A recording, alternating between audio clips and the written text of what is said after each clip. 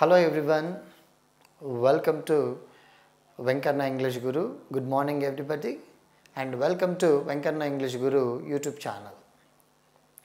General English for all competitive examinations. మీరు తెలుగు మీడియంలో మీ యొక్క ఎడ్యుకేషన్ని కంప్లీట్ చేశారా? మీకు జనరల్ ఇంగ్లీష్ అనేది మీరు సబ్ ఇన్స్పెక్టర్ కావడానికి ఆర్ పోలీస్ కానిస్టేబుల్ కావడానికి ఆర్ టెట్ డిఎస్సి అండ్ గురుకుల ఎగ్జామినేషన్స్లో ఎక్కువగా మార్క్స్ సాధించడానికి మీరు ఇబ్బంది పడుతున్నారా?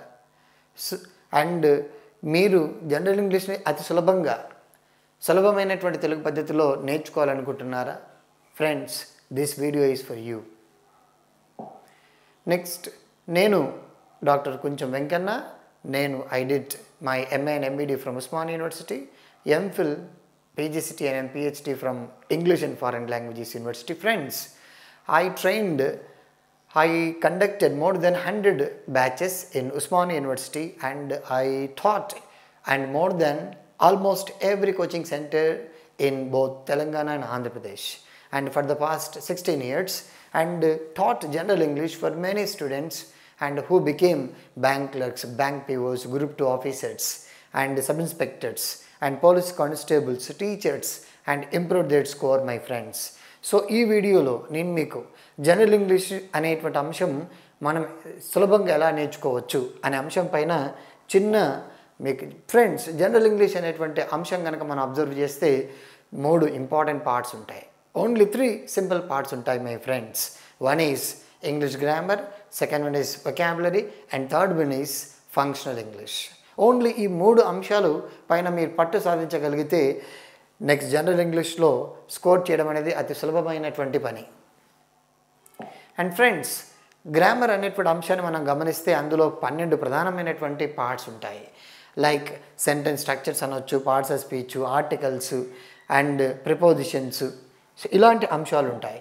Next tenses, modal verbs, next if conditional sentences అని అండ్ క్వశ్చన్ ట్యాగ్స్ అనేటువంటి అంశాలు. నెక్స్ట్ దాంతోపాటు active voice and passive voice. Friends, మీరు తెలుగులో కూడా చదువుతూ ఉంటారు కర్తరి వాక్యము, కర్మని వాక్యము. అదే అంశాన్ని మనం ఇంగ్లీష్లో active voice and passive voice అంటాం. ఫ్రెండ్స్, మీరు తెలుగులో ప్రత్యక్ష వాక్యము, పరోక్ష వాక్యం అని చదువుతూ ఉంటారు. అది మనం ఇంగ్లీష్లో direct speech and indirect speech, my friends. Degrees of comparison and types of sentences, friends, types and transformations. Next phrases and clauses. Next simple compound complex sentences అనేటువంటి పార్ట్స్ ఉంటాయి.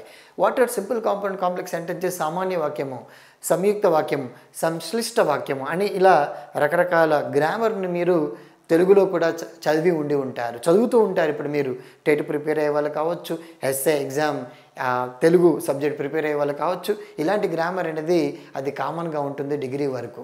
సో మనం ఈ కంపారిజన్, ఈ వ్యత్యాసం కనుక మనం తెలుసుకోగలిగితే గ్రామర్లో స్కోర్ చేయడం అనేది చాలా చాలా చిన్న విషయం, my friends.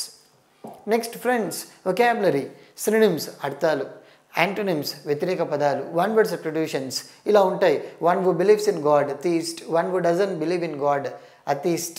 Next, one who believes in many gods and పాలిథీస్ట్. ఇలా ఒక పదాన్ని ఇచ్చి ఒక డిస్క్రిప్షన్ ఇచ్చి వాటిని ఒక పద రూపంలో ఏమంటారు అని రకరకాల అంశాలు ఉంటాయి.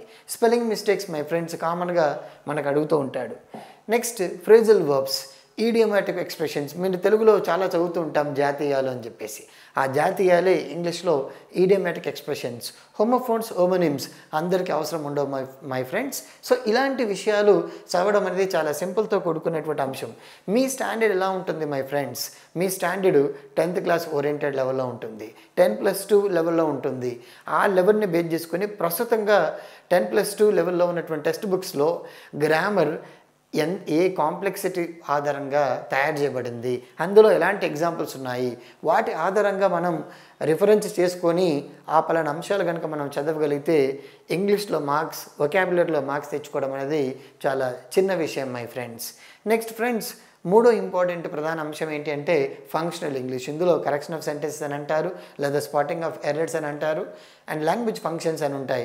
ఎలా అడుగుతాం, ఎలా ఇన్వైట్ చేస్తాం, ఎలా గ్రీట్ చేస్తాం, ఎలా ఎవరైనా ఒక కొత్త వ్యక్తి మనకు కనిపించినప్పుడు ఆ వ్యక్తితో మనం ఎలా సంబోధిస్తాం, ఒక వ్యక్తిని ఇన్విటేషన్ ఇవ్వాల్సి వచ్చినప్పుడు ఎలా ఇన్విటేషన్ ఇస్తాం, ఒక వ్యక్తికి పర్మిషన్ ఇవ్వాలి, ఒక వ్యక్తి నుంచి పర్మిషన్ తీసుకోవాలి, ఒక వ్యక్తిని పొలైట్గా రిక్వెస్ట్ చేయాలి, ఒక వ్యక్తి పైన కామెంట్ చేయాలి. అవి ఏ విధంగా మనం కామెంట్ చేయగలుగుతాం, ఏ విధంగా రిక్వెస్ట్ చేయగలుగుతాం అనేదే language functions. Punctuation marks. Next letter writing, very important my friends. Formal letter ఎలా రాయాలి, అఫీషియల్ లెటర్ ఎలా రాయాలి, అన్అఫీషియల్ లెటర్ ఎలా రాయాలి, పర్సనల్ లెటర్ ఎలా రాయాలి, సోషల్ లెటర్ ఎలా రాయాలి, అందులో భాగాలు ఎలా ఉంటాయి. ఫ్రెండ్స్, 2 అంశాలపైన మాత్రమే మనకు ప్రధానంగా ప్రశ్నలు అడుగుతూ ఉంటారు. ఒకటి సబ్స్క్రిప్షన్ అండ్ సాల్యుటేషన్. ఈ 2 ప్రధానమైన విషయాలపైన మాత్రమే మీరు focus పెట్టగలగాలి. Next reading comprehension passages. అసలు ప్యాసేజెస్ ఎలా చదవాలి, ఎలా చదివితే మనం ఎక్కువగా మార్క్స్ చేయగలం, ఇచ్చిన క్వశ్చన్స్ని మనం ఏ విధంగా చదివితే మనకి 4 out of 5 4 బిట్స్ మనం ఆన్సర్ చేయగలము, అసలు ప్యాసేజెస్ చదివేటువంటి టెక్నిక్స్ ఏంటి, ఇలాంటి విషయాలు అనేవి రీడింగ్ కాంప్రహెన్షన్లో ఉంటాయి. నెక్స్ట్ ఫ్రెండ్స్, జనరల్ ఇంగ్లీష్ అనేటువంటి అంశాన్ని దృష్టిలో పెట్టుకొని తెలుగు మీడియం విద్యార్థులకు అనుగుణంగా, రీజనల్ మీడియం విద్యార్థులకు అనుగుణంగా, నెక్స్ట్ వాళ్ళు ఆర్ఆర్బీ ఎగ్జామినేషన్స్లో అండ్ జాబ్ తెచ్చుకోవడానికి ఆర్ఆర్బీ, ఎస్ఎస్సి లేదా సబ్ ఇన్స్పెక్టర్, పోలీస్ కానిస్టేబుల్ లేదా టెట్ ఎగ్జామినేషన్, సిటెట్ ఎగ్జామినేషన్ ఆర్ఎల్స్ అండ్ గురుకుల ఎగ్జామినేషన్స్, డిఎస్ ఎగ్జామినేషన్స్లో గ్రామర్లో అత్యధికంగా మార్క్స్ ఎలా సాధించవచ్చు అనే అంశం పైన December 31 వరకు నేను మీకు ఫ్రీ ఆన్లైన్ క్లాసెస్ కండక్ట్ చేయబోతున్నాను.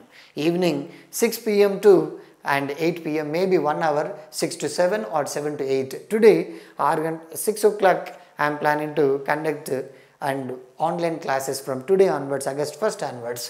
మీరు ఈ క్లాసెస్ని ఎంజాయ్ చేయడానికి, వినడానికి, మన నాలెడ్జ్ని తెలుసుకొని మీరు కూడా గవర్నమెంట్ జాబ్ హోల్డర్గా తయారు కావాలి అనేటువంటి సంకల్పం మీకు కనుక ఏర్పడితే, నా ఎక్స్పీరియన్స్ని మీరు వాడుకోవాలనేటువంటి అంశం కనుక ఏర్పడితే, మీరు వెంకన్న ఇంగ్లీష్ గురు అనే యూట్యూబ్ ఛానల్ని సబ్స్క్రైబ్ చేసుకోండి.